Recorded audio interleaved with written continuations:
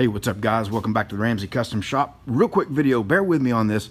A lot of people actually had a couple different questions about maximizing the sheet usage, and I'm going to show you a technique today that's something I've never done and somebody specifically requested it, so we're going to give it a try. You can see all this wasted material where you know, things aren't all the way to the edge. You see, like, you know, that, and you know, these are inset like that, and a lot of wasted material. So how can you actually cut a part, you know, that's like a completely closed loop part, but actually use the edge as part of the work? So let's bear with me for a second. Let's go inside the shop. Okay, stay with me guys. Check this out in Fusion. Let me bring you in close here. Okay, here we are inside of Fusion 360, and here's a look at the two different versions of the part we're going to cut. The basic difference is the part on the left is, you know, is completely closed in, and it's at the exact dimension, and we're going to offset that in the cam. And our part that we're going to use the edge, you see the edge is not closed up here, and we've offsetted this in the CAD because it's an open contour and you can't offset in cam. So that's really the difference there in the CAD.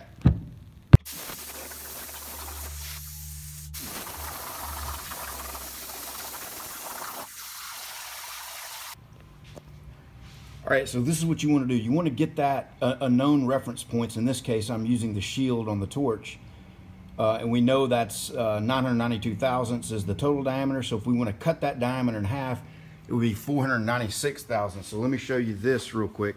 So what we would do is zero out our DRO, and then we'll raise our torch up. Let me get you in the stand here. Tripod. So we'll just raise our torch up.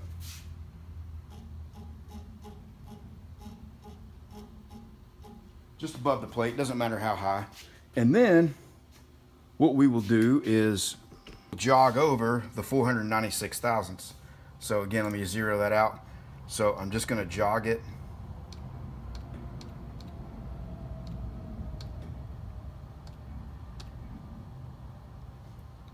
A little too far.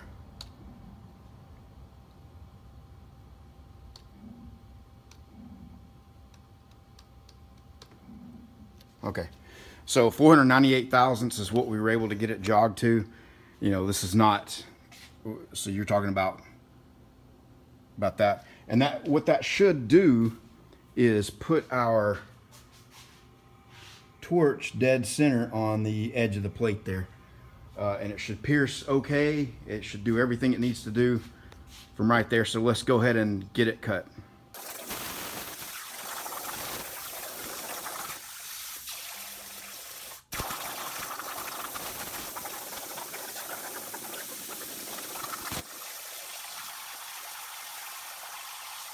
All right, you can see that we use the entire edge with zero waste as compared to the first one that we cut, where obviously there's waste, but I cut that in a bad part of the plate. But just in general, you see no waste. The entire edge is used. So here's our two parts. Let's see how we did on allowing for the kerf and our measurements with the DRO. This is the one that was cut on the edge. This is the edge here, and this is the one that was completely cut out of the center. So let's measure our holes first just to see how we did on that.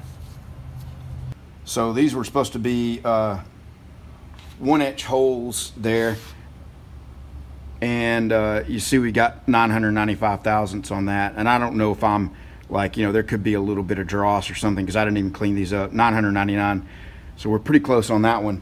Let's check this one.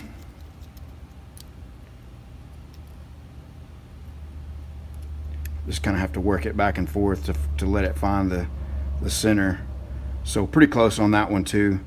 A little bit of draft and dross and so forth, but you see we're pretty close there. So now here's the key part. Do we have 2 inches on all the way around here? Let's see what we get. And again, I'm going to try to get up to the top edge. See, 1994. Let's see what we get this way.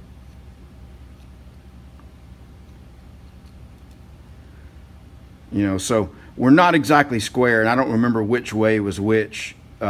My guess is that when we did that edge offset, we didn't quite offset it enough. Here's the one that cut it completely out of the center with you know, with a potential waste. So,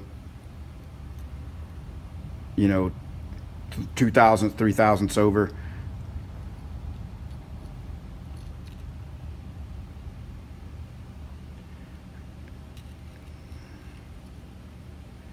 You know, so you can see this one's really square. So 2 thousandths, 3 thousandths over there as well.